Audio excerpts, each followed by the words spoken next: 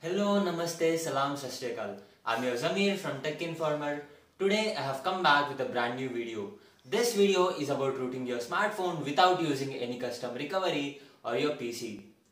Without wasting further time, let's get straight into the video.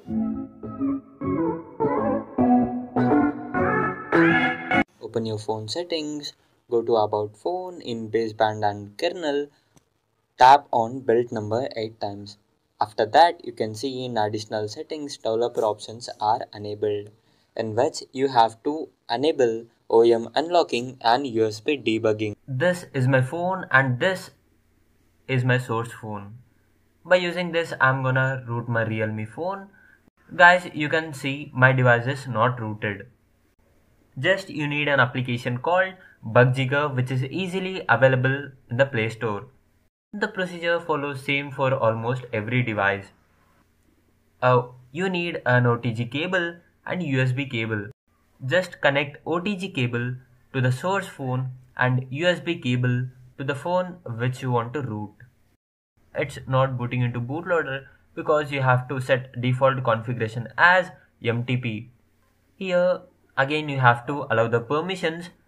For unlocking bootloader, execute the command as fastboot flashing unlock, then navigate by using volume up and down button. For selecting, just click power button.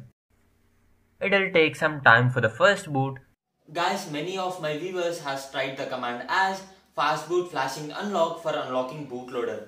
But for some devices, you can try executing this command as fastboot OEM unlock.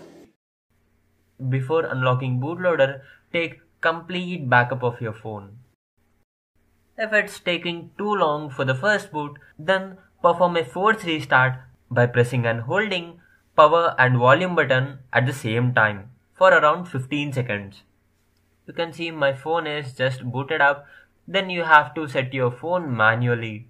If you're new to my channel, then do not forget to subscribe and hit on this bell icon for future updates.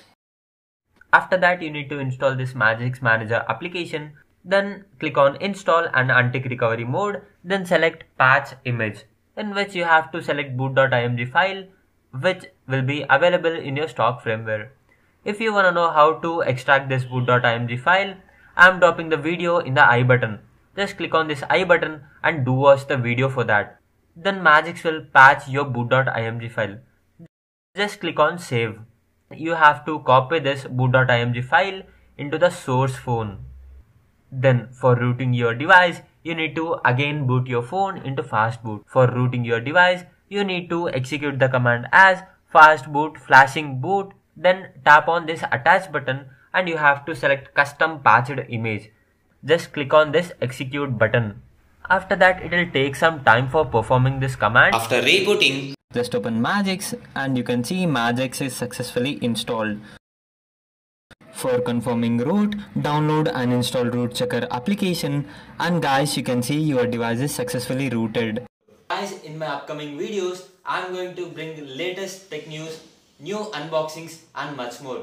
Stay tuned to my channel for latest updates from TechInformer. So that's it for today. Love you all. This is Zameer signing off. Catch you in my next video.